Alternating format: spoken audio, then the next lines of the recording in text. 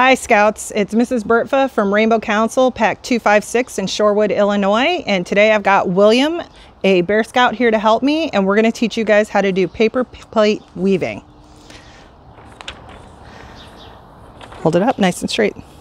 The items that you need to do this project today is one paper plate, one pair of scissors, and you may need to ask for help, and yarn. I'm using 6 colors today, but you need at least 2 so you can make rings around your centers.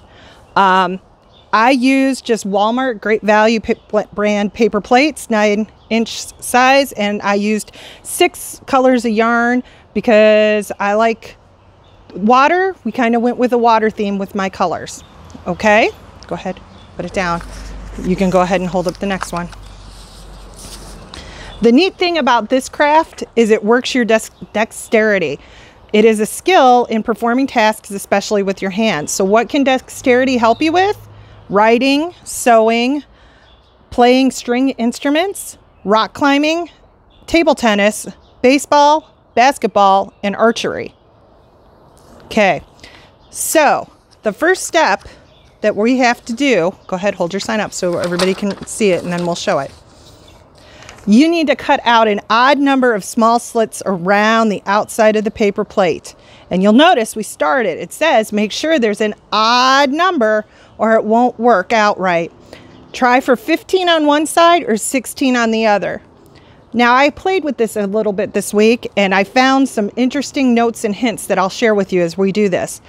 When I made my cuts, I tried to cut about 1/2 inch on each plate, but not all my slits are even. I liked it when I did 19 slits, 9 and 10. It was easier to weave.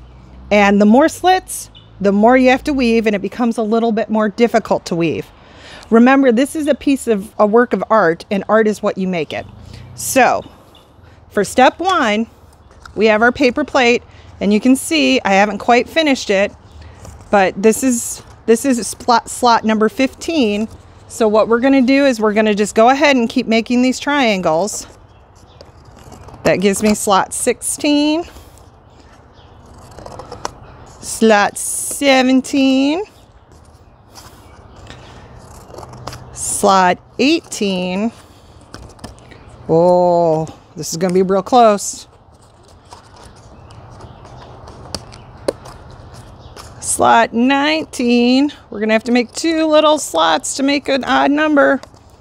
Slot 20. And then we'll make a little slot to make slot 21, and then we have an odd number of slots. So William says this looks like a sun, so you kind of want to make a sun. Right? Looks like a sun? Okay. So step 2. Go ahead and get your step 2 sheet. We're going to take a piece of yarn and wrap it around the paper plate so it crosses in front and the yarn is parallel in the back. And then we're going to tie that piece of yarn off in the front. I'm going to give you a hint that we learned. If you want to have it more centered, put a dot in the center of the plate so you can line up where the yarn crosses. A hint as well is once you start wrapping the plate, you won't be able to shift or move the yarn around it. So get it where you want before you really start. So we're going to go ahead and we're going to take this plate that we just cut, and we're going to take a pencil and we're going to mark about where the center is. What's up, dude? You can put the piece of paper down. Okay, so we're going to make sure that we go across the top, through the bottom, and then top again and back to the center. And then we're going to bring this piece back up to where that dot is. So we're parallel on the back, and then we tie in the center of the plate.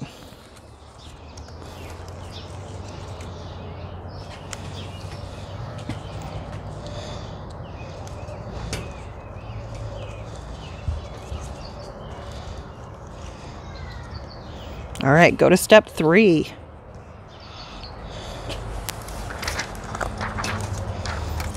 Okay, hold it up nice and big so everybody can see it, helper. Starting on the side that has one more slit, we're going to wrap the yarn around the paper plate with the plate facing up. The yarn wraps around the paper plate, starting with the slit on the top to the right of the previous yarn under the plate, and then bring it up through the slit on the bottom left, and then up and over to the right, and then under and up and on the left. Keep repeating until there are no slits left. And then we're going to tie off the yarn on the back side of the plate.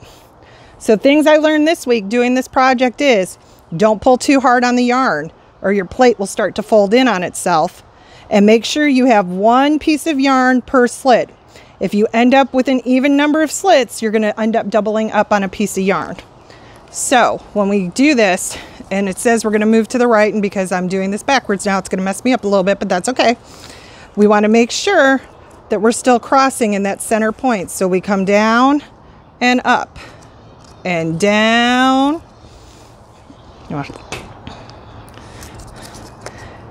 and up and down and up. So we're going to make sure that we get a piece of yarn in every single one of those holes. And you can see it's starting to come together in the middle where we want it to.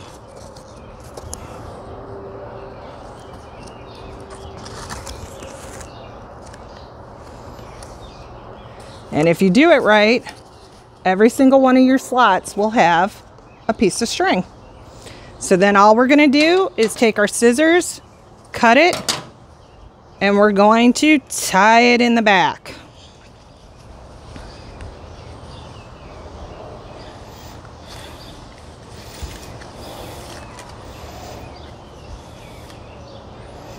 And we just want to tie it so it doesn't come undone and it doesn't come loose. So we're just going to kind of tie it off, make sure that everything is together. Okay, now we're on. You've got your plate and it's ready to go, and you can see it's pretty much centered. So now we're going on to step 4, right? Pick up your step 4. You're going to take now another color of yarn, and you can pick whatever color you want, and tie it to one of the ends that's tied on the front of the paper plate. Okay, I found instead of leaving my yarn all hooked up, I actually cut 5-foot lengths of yarn if I did less slits, or 6-foot lengths if I did more slits, but it's up to you how far you want to cut your yarn. So what color do you want to start with? You want to do that one? Okay, so a little trick that Mrs. Bertfa does is I just do arm lengths. So I go 1 and I go 2, and then I cut my yarn. So then, watch your papers. We're going to take this little thing that we started, and I'm going to go back to where that first knot was, and I'm going to tie this turquoise color yarn to it. Okay. And then what I want to do is tuck the end and try to tuck the knot underneath. So now I'm set to weave. All right, you ready? We're on step 5, Mr. Helper. It's right there. Start from where the yarn is tied and then weave over one piece of the base yarn and then under, over, then under, over, then under, making sure that you do this higher up on the plate since the yarn gets twisted close to the center and it's hard to tell which piece of yarn comes next. Once you've woven several over and unders at the top, then pull the string tight. If it looks like it isn't working for the first few ones, no worries. Just keep going and it'll start to come together. A center will start to form. After lots of overs and unders, we'll show you what it's supposed to look like. The original color yarn slowly starts to be seen less and less, and when you have enough, are ready to switch colors over, make sure you leave enough room at the end to tie a new color onto it. Now, things I did notice was when we did this, the tighter you pull, the more compact your design will be. But if you leave it too loose, it'll start wrapping over itself. So, when we start weaving, and you can see, and I start from here, we just want to do a simple over,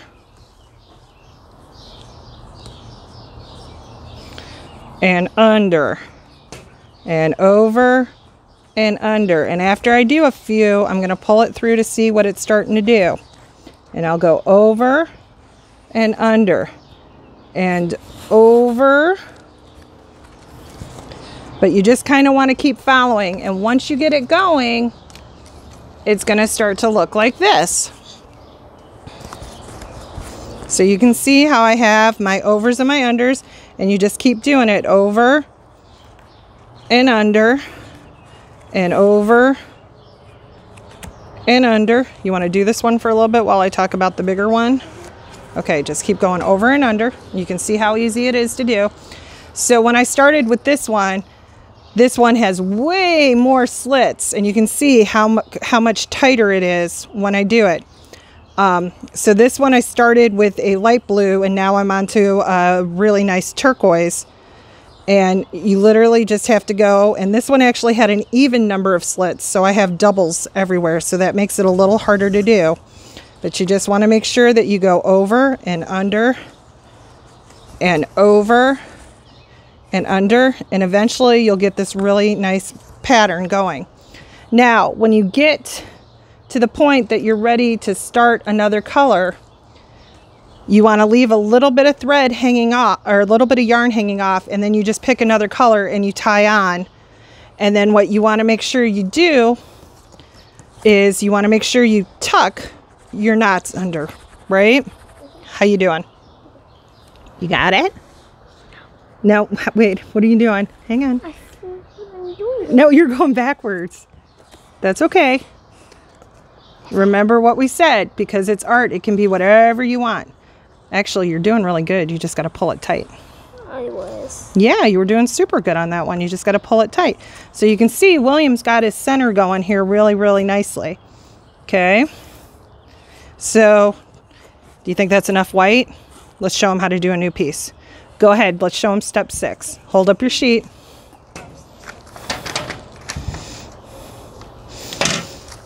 So, for step 6, you pick out a new color of yarn and tie it to the previous piece you were using. As you weave, make sure you push the tied ends under the yarn so that it stays underneath your weaving. Keep adding on new colors as you would like. When you're done, just tie that last piece off on a loop on the plate and tuck it under. And then when you're ready to display it, just cut a 10-inch piece of yarn and make a loop. You can either glue it, tape it, or tie it to the back of the plate for hanging. Just remember to be patient and have fun. So, what we want to do is, if you get to switch colors, what do you want to go to? You want to go to that blue? Mm-hmm. Okay, so we'll just cut a piece of blue. We're then going to take the piece that he was just doing. We're going to tie the knot. And then you keep on going. That's it. Just keep doing overs and unders, overs and unders.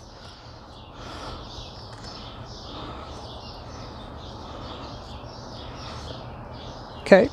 You can just snip off your little ends that are sticking out. And then you may keep weaving. Yay! So then again, when you get to here, like you're finished, and you just finish your last little bits, overs and unders, and this is probably about as far as I'm going to get. I'm just going to knot my last piece.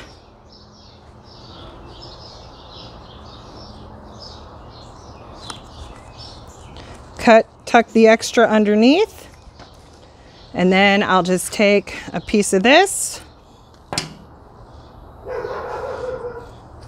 make my loop,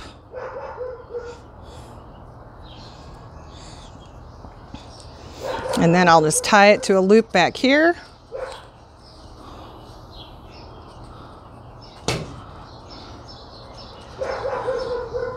And now it's perfect for hanging. I hope you guys had fun learning how to do a paper plate weave with us, and I hope you guys try it at home. Thanks. Say bye.